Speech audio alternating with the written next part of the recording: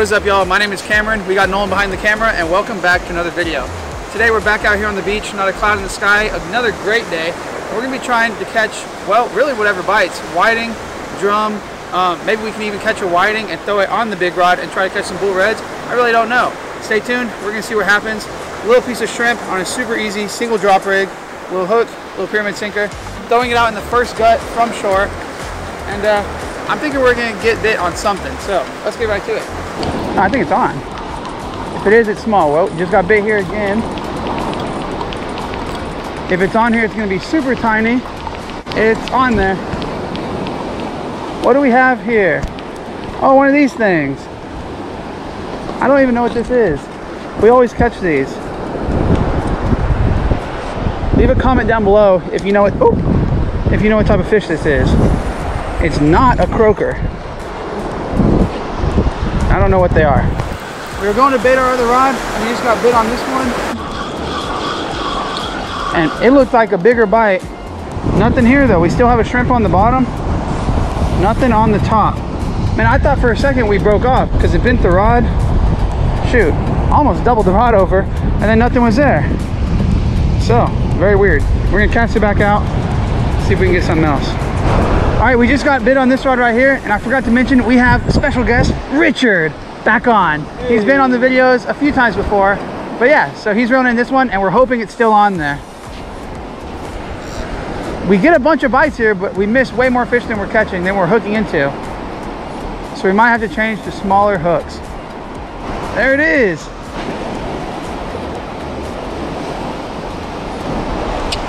Little baby. All right, look at this, guys. Barely hooked. I mean, a sliver of skin there. And these are probably about the same size that we were catching in our last video, which if you haven't seen that yet, go check it out. We catch and cook them on the beach. We're gonna put the card right up here, so click on that. But yeah, probably about the same size. We're hoping to get some bigger ones this time, but if we don't, we'll definitely settle for that. And we're gonna throw them in the cooler and do a catch and cook at home and try to redeem ourselves. So as soon as we unhooked the other whiting, casted it back out, not more than 2 seconds later, this rod got bent. So hopefully it's a little bit bigger than the last one. He's fighting it like it's a tuna.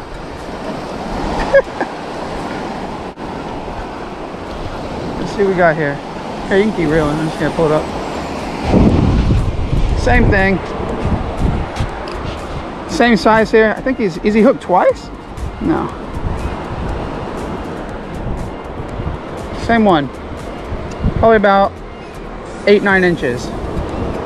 Get him on hook, let him go. Rebait the hooks like always, and throw them back out there, guys. The bite is hot right now. Even though there's no tide movement, I mean, it's no more than 5 minutes in between each bite. This thing feels a little bit better. It's not really fighting, it's just kind of dead weight. Maybe it's just a bunch of seaweed, huh? We definitely had a bite. I think there's gonna be a bunch of seaweed on here and a fish. Yep. Hey, that's a better whiting. Yeah, that's okay. This one's going in the cooler, going home. That is like the minimum size we're looking for to take home. This is probably a 11-inch whiting, somewhere around there. Obviously not the biggest they get, but definitely an edible one. So, catch and cook coming at y'all. Throw them in the cooler, put another shrimp on, and get another one, hopefully. We were bit again almost immediately. We don't even have time to run back to the truck and grab a shrimp before we get bit again. Let's see what this one is. Another decent one, right? That looks pretty decent, right, Nolan? We'll throw this one in the cooler too. He's just about the same size as the other one. Get him on hooked here. Great thing about circle hooks, always get hooked right in the corner of the mouth there, right in the bottom. Never swallow it. All right, bit again. Just casted this one out with the same piece of shrimp I used last time, and this one feels a whole lot better. This could be a little red or something, or a big whiting. I don't know, I think it's a big whiting. It is. Now that is the size whiting that we were looking for right there. That's a big one. They obviously do get bigger than this. But it's funny because I just told Richard and Nolan, we already have 4 in the box unless they get substantially bigger, let's let some go. And this one got a lot bigger. There we go. That was a good fight. From this size fish, it definitely puts up a fight. We're gonna throw them in the cooler, wash them off, get a real tight grip on them, wash them off, then throw them in the cooler. And that is dinner. Bite, bite, bite, bite. Richard's on a big one. That's not a whiting. If it's a whiting, it's bigger, I think. That could be a drum. Dude, that's a drum. Look how much that ride is there. It has to be. This one right here was a lot slower of a bite, just a more even bend. It could be because there's a bunch of seaweed on there. I really hope not. It's definitely a fish, right? It's something. You heard it here first. It's something. The fish swimming to the left and it's right there. What are your thoughts? My shoulders are killing me. It's a drum. It's a drum. Oh no, it's a redfish, I think. Keep it up, keep it up. It's a good red. Okay, I don't want to have any error here. Oh! A big old red. Woo! Nice one, dude. Let's go, baby. Dude, that's a big old, probably close to 30-inch red. Good fit. Here, Richard, take your fish. Hooked right in the corner of the mouth, guys. If you can see that. Perfect. Nice fish, dude. All right, we're gonna measure him out right here. Not gonna keep it because it's too big, but that is exactly 30 to right there. Guys, ooh-wee, mama. Look how beat up he is.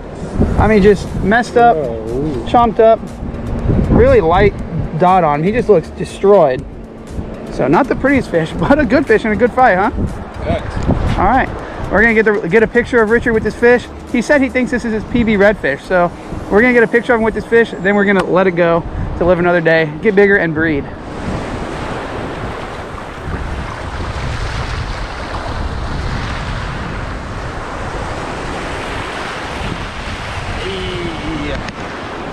He's gone. Release good. We're gonna find another day, breed for us once he gets bigger, and we're gonna cast down and see if we can catch a couple more of those because those are a great fight. So I wanted to go over the conditions with y'all real quick. It's a warm February day. It's actually February 2nd. It's almost like probably in the 60s. No clouds, nothing like that. The wind's blowing about 15 off of the beachfront. And then the tide right now, it was low whenever we got here, but immediately, within like 30 minutes, started pushing in real hard. We've had to keep moving our chairs back because it's still coming in, and the bite picked up whenever that started happening. The only thing that we're battling right now is that there's quite a bit of seaweed in the beach. So you have a good 5 to 10 minutes before the seaweed gets on your line and you have to reel it in and reset it. Just want to let y'all know, and we're gonna keep fishing. So we're picking up on the beach here, about to reel in this rod. Too much seaweed, it just all started to pour in on us. We can't keep our lines in the water, and the bite completely died out.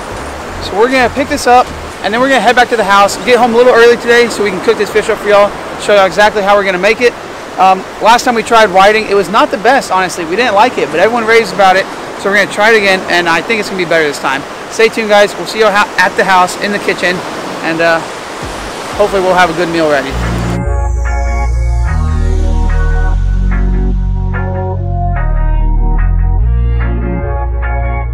So it's actually the next day. We got the fish all cleaned up right here. Reminds me a bunch of crappie with the color of it and just how thin it is.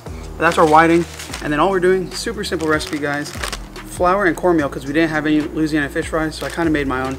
2 parts cornmeal, 1 part flour, and then crawfish boil actually to season it. We're just gonna dunk these in here, no egg wash or anything like that, and straight into the hot oil. So it should be simple. Stay tuned. Let's see how it turns out.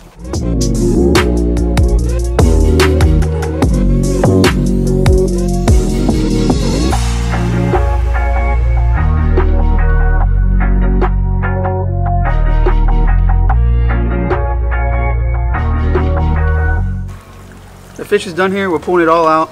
Then we're gonna go inside, get some sauce or something for it. Tartar sauce, ketchup, I don't know. We're gonna try it out. Pretty excited. It looks great. Nice golden brown on all of these. We forgot egg wash, or what is it, mustard. So we literally just did it without any type of like, what do you call it, any type of wash on it to make the stuff stick.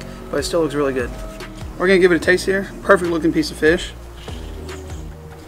All right, we got our sauce, ketchup, mayonnaise, and a little bit of horseradish. Super simple. We're gonna give it a try. Oh, we should have done without sauce. Too late.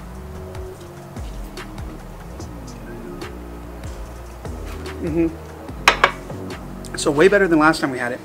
Last time we were on the beach, we cooked it on the beach. We couldn't get our fire to stay warm, so the oil kept like making it soggy, and then it tasted like we were eating out of a sand pit. So this is definitely way better. I slept on it last time. I'm gonna give it another try. What a new piece.